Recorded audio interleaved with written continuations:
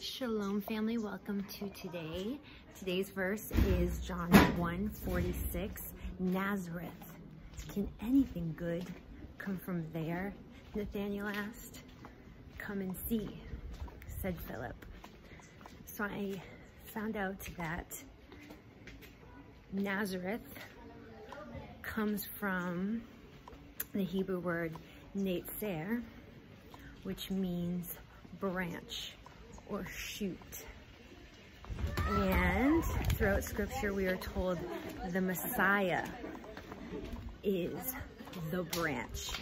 Jesus is referred to as the branch. And so the name itself, Nazareth, prophesies the royalty that was raised in this city. And it's a humble city. And so my prayer for you today is, no matter how humble your beginnings, you remember you are a branch of God's holy family. Nazareth, can anything good come from there?